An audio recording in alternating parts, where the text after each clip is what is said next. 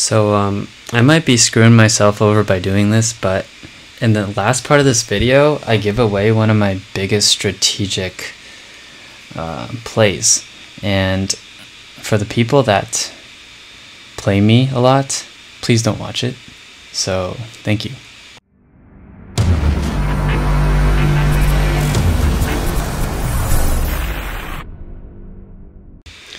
Hey guys, so today I want to talk about something that goes beyond the scope of just like textbook playing patterns, such as 2 forehands inside out and then 1 forehand inside in, or what to do off a certain shot, how to reply to a certain shot with a certain other type of shot.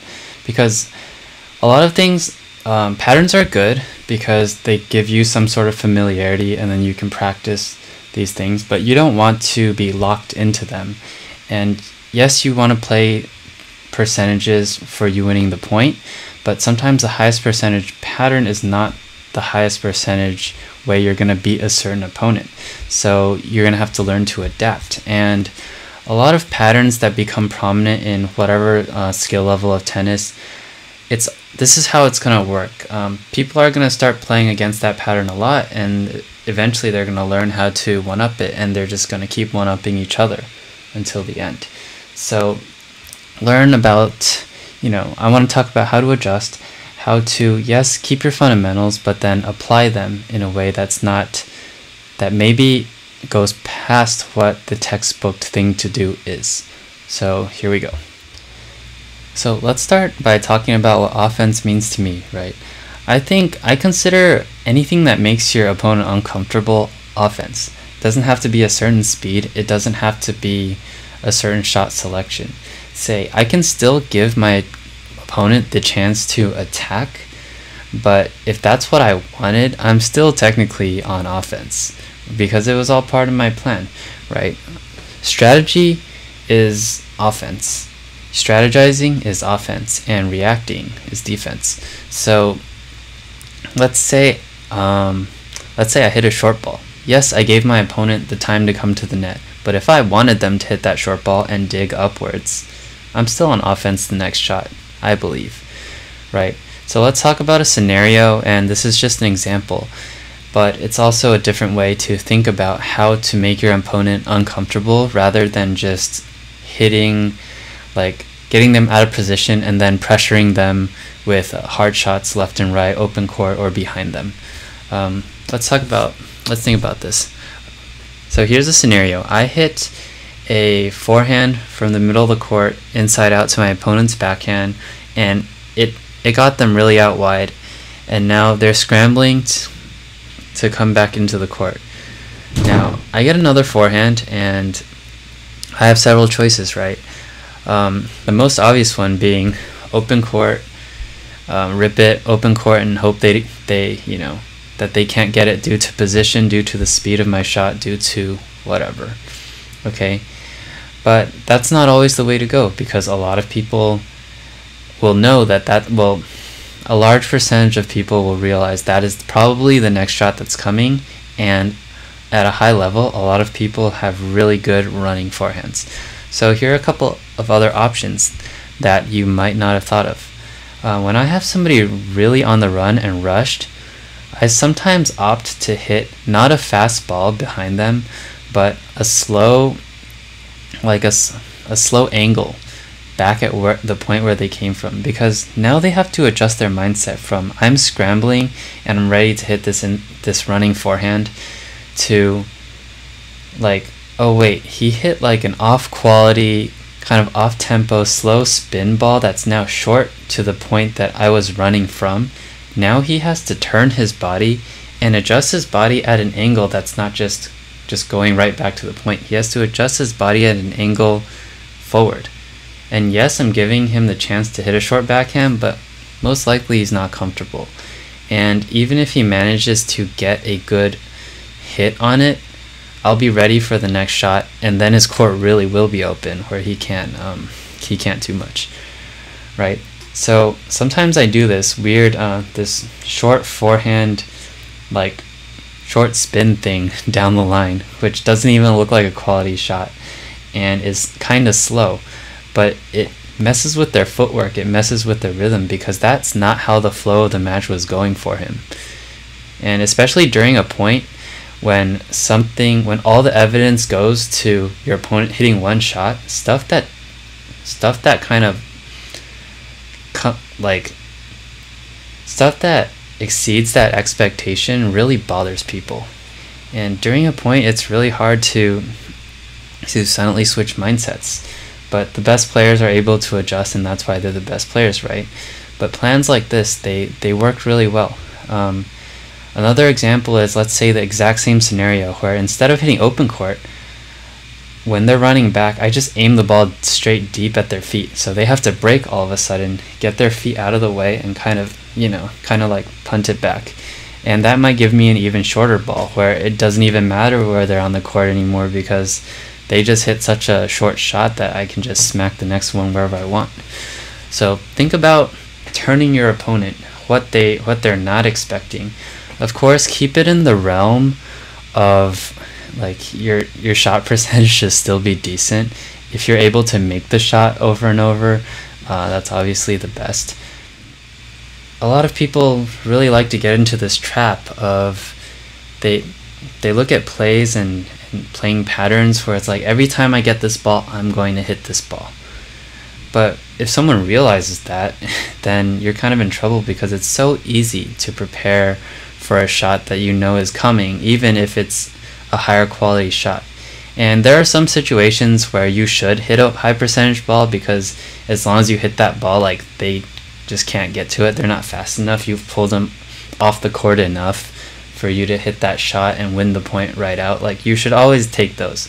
If there's a point to be taken, just take it. Don't get too creative there. But really consider what I was talking about before, because over the course of a match, the guy has to think all of a sudden to cover all the options. It's not just in the beginning of the match you hit a lot of winners, because higher level players, they will start realizing what your patterns are. They will adapt to your speed or your rhythm, right?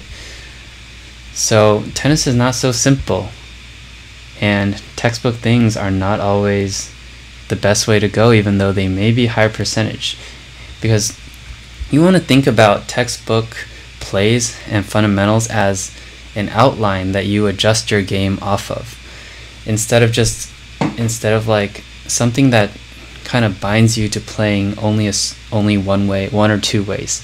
Okay, so let's move on to the next thing I want to talk about. Okay, so now I'm going to reveal one of my main plays that I like to defend a certain situation with. So like I talked about before, a lot of high-level men's tennis is taking control of the point from the ad side with the forehand, right? And I try to hit shots in the beginning of a point that allow me to cheat to that side, because all percentages point to them more likely trying to go ad court, so I can run around and hit forehands. And I leave my deuce court open, and I usually, like, the shots I hit will be, if they choose to try to go deuce court, it's a lower percentage shot for them, and I'll get some points that way. But let's go back to me hitting, like, after I get to the ad side, right, and I'm hitting forehands. Let's say I play somebody that's good enough to where I hit big forehand to his backhand. His backhand is his strength, and he's able to crush balls past my forehand where I can't get around it, and I have to hit a backhand. He's able to pressure me that way, right? So this is something where my strategy will go away from a textbook understanding of geometry of tennis, but I will explain why. And just this one strategy, it's gonna help you maybe think about tennis in a different way. If they are able to get to my backhand, I do not hit a defensive shot cross court. If I'm really trying to win and not just work on my backhand cross court defense, I will oftentimes slice that ball down the line. And a lot of people are going to ask, why are you slicing the ball down the line to the guy's forehand and opening the court up for them to hit cross court on you, right? Because 99% of shots, if I slice down the line, they're hitting topspin forehand cross court and making me run. But that's exactly it. 99% of shots are going to go cross court to my forehand. And let's think about what type of shot the slice is. You can hit a good slice where they can't just obliterate the ball, and it still gives you time because a slice will travel a little bit slower, but it'll stay low. So me knowing this, how people react to down the line slices 99% of the time, I'm already going to be ready to hit a running forehand, which I would much rather do than get pinned to the backhand side and possibly get into a cross-court war with a guy whose backhand was able to hit wider than my inside-out forehand, or maybe hit a backhand cross-court back to where he can get inside-out and crush that ball because he just hit an offensive backhand. So my preference is to reset the point in some way to where I'm getting a forehand to reset the point with, instead of getting my backhand to maybe try to get control of the point again. That was really wordy, but really think about it. Replay it if you have to, because this is a thought process and this is important for people to learn. Just another way of thinking that supersedes what textbooks or basic patterns will tell you. Let's go back to, let's think about this, right? It's really it's a lot easier to prepare when you know what's coming, which was what I was talking about in the first part, where making opponents uncomfortable. It's not always hitting the shot hard or behind them or whatever, or where they're to the open court, hitting a winner. It's sometimes exceeding their expectations of what's actually going to come for the next shot. And I'm using this on defense as well. I'm playing a point where it will make it very obvious for me to tell where the next ball is going to come. So it's not always me reading exactly what they're going to do, but it's me guiding what they're going to do with my own shots. And that's very important for people to learn, because it will cut down drastically your energy usage when covering the court, and it's also going to expand the strategies that you have. So now that I've given you that part of my game, the people that play against me daily and watch my content, please don't use this against me.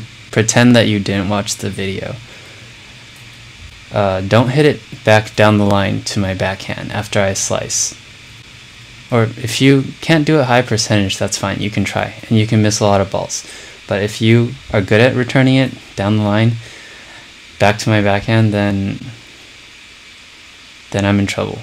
But the key here is actually, if he reads me like that and he knows that I'm subconsciously going all the way to my forehand, getting ready to hit a running forehand, because my momentum will be shifted so much to the deuce side, they don't even have to hit a ball that well back to the spot where I sliced, and I will be getting a backhand, and probably an off balance one, because they exceeded my 99% prediction, right? So it all comes back to here.